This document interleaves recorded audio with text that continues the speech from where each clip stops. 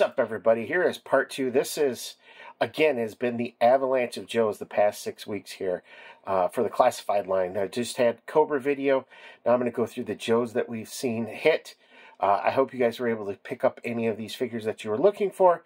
But let's, basically, again, what I'm going to do is just a quick once-over of the figures, just what I like about them, what I think is cool, go from there. But I think overall, this wave of figures, I mean, from where we started with classified to where we're at now, just huge improvement in seeing what we have for the figure. So, again, I do have the Steel Corps. They're the Steel Brigade to me. Look, I'm going to call them Steel Brigade because that's what they are to me. That's what they'll be. It was part of the G.I. Joe line back in the day, so kids could join the Joe line. So I'm going to probably call them Steel Brigade, even though they're supposed to be Steel Corps. But hey, they're my toys, and I do what I want. So let's go ahead and get started. Let's start with the figure that I just really got in yesterday, and this is G.I. Joe Classified Tripwire. He also comes with McLeod and Apsara. And Apsara, I'm going to, hopefully I said that name right. If not, it is a little rat. Let's see. The detail that they were able to get on this little rodent is absolutely amazing. She has a little harness, and I guess they use rats to help smell out explosives. Pretty cool. This is McLeod, so this is a bomb disposal robot, which is a pretty cool item itself. Does come with a articulated arm. The tracks and all of that does not move, but the arm does, which is still pretty cool. And with that, you will also get a remote control for that. And then Tripwire also comes with different vests that you can use. So this is just basically they peg on. They have the mushroom pegs that peg right on. This one, if you've ever seen the movie The Hurt Locker, this is what it really reminds me of with the helmet and everything. It is pretty cool. But that is the other loadout that you can use for Tripwire. The other accessories he comes with, of course, is he does come with 2 mines. To focus there. It's pretty cool. It does have a peg on the back because you can peg the mines into his backpack. As you can see there, they peg right in. There's a little hole right there that allows you to peg the mines right in. He also comes with the mine detector, which does have this hose here. It does plug into the backpack and then go into his hand, which is still pretty cool. Both of the helmets do come off. This one, they are of the softer plastic, so it makes it pretty easy to get on and off as I'm saying that, trying to get it off and then making myself look like a fool doing it. Once I get it over his nose. Okay, maybe I lied. It's not. Okay, there we go. They are softer plastic, so you do get a look at Tripwire's face, which is pretty good. This neck piece does come off. Just pop his head off as well, too. The vest, again, they're held on by dumbbell pegs, so this does come off, so you can take that off. He also does come with a sidearm, which does have a holster. So, kind of like a 1911 type handgun 45, maybe. But still, pretty cool. Comes with a number of accessories. Again, helmets seem to be just the only thing that I'm struggling with while I'm trying to do that on camera. But overall, really cool figure. Next up, let's go with Tunnel Rat. So I move him over here. Oh. And Tunnel Rat, this is a nice homage to the 30th or the 25th anniversary. He does come with these night vision goggles, which are pretty great. They just strap on right over the head. Let's go ahead and get a look at his head sculpt, and the paint detail on that is awesome. He does come with a, what I'm assuming is like a 357 Magnum. Of course, the ammo belt. He does come also with a pouch. He does have a knife here sheathed on his side. Of course, the backpack, pretty nice detail on that as well, too. The flashlights do pop out, so you can pop these in, just like the OG figure came with the Real American Hero. He does come with an M60-ish type of rifle. Looks a lot like what we received with Rock and Roll. This one does come with a scope, though. But again, Nikki Tunnel Rat is just loaded for bear. Absolute awesome figure.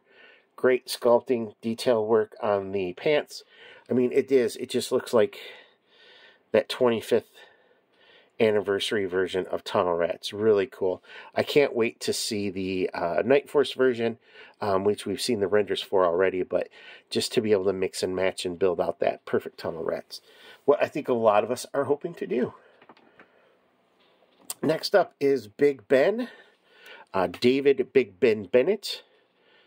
And this figure is an absolute home run. I love the bandoliers across the chest. I love this kind of heavier duty coat. Of course, he does have the Union Jack. If I can get it to focus, come on. Work with me here, camera. Okay, maybe not. There, oh. There we go. Nice paint app there. He also has this, which I know Lenny had talked about in the past as well, too. He does come with this saw type of weapon, which is really cool. He also comes with an AR style double barrel weapon, which is pretty cool. But I think for me, I'm going to keep the big boy with Big Ben. He does also come with the machine pistol. That's still pretty cool. It does come with a silencer on it as well. I think I might look for a different gridiron gun to swap that one out with as well. But overall, he is an amazing figure. You do also get a swappable head. I mean, you actually pull off the head and neck for Big Ben. And then this just pops in where that neck peg does. It doesn't have the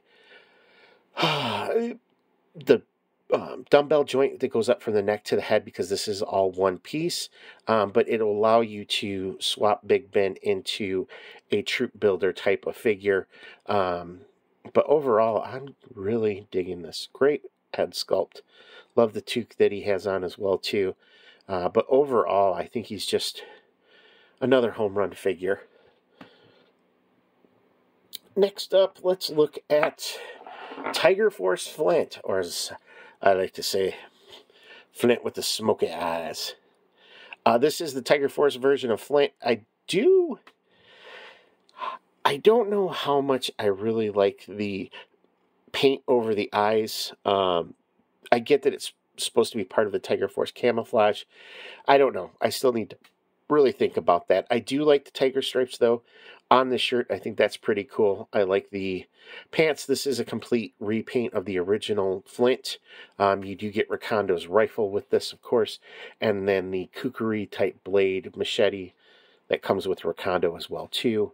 You do also get the Nerf shotgun that the original Flint came with, but I do like the paint apps on that. Overall, if there's been one Tiger Force figure that really didn't make me go, wow, it's this Flint. But I think if I swap out, I have an extra Flint head, I'm going to swap it out with this one and then put his black beret on. I think I might really like this figure. I do like the inclusion of the machete and then, of course, Rakondo's rifle as well, too.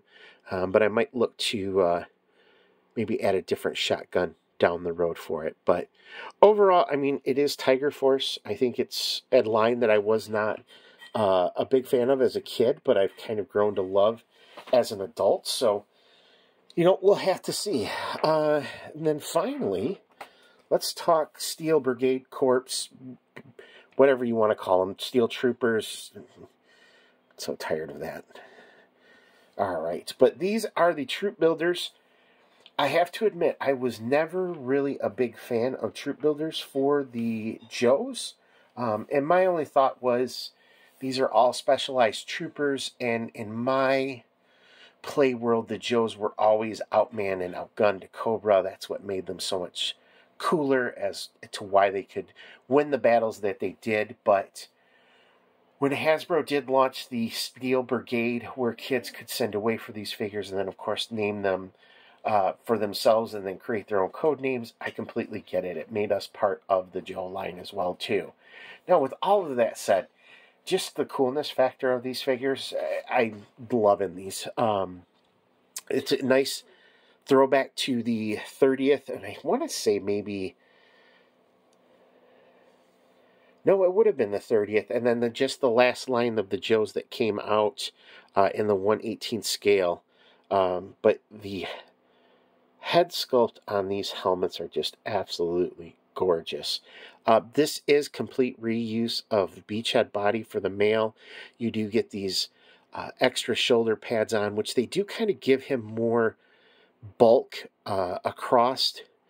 You can take these off, and it does, to me at least, make him look a little bit less like a linebacker in the NFL and more like just a trooper. But I'm digging get that to focus here.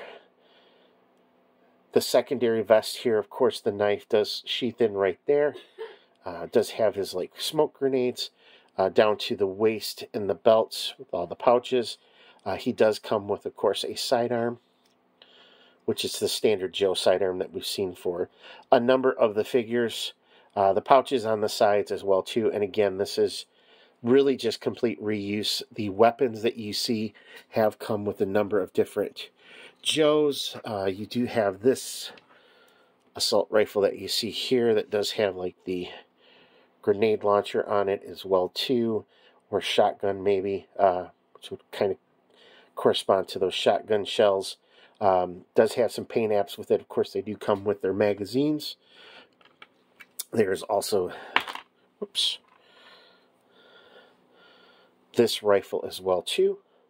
Love the paint apps. It does come with a silencer, which can be used on the different guns, but still really cool. And then, of course, you do get the different, and I've got the dropsies terrible today. You do get the different helmets.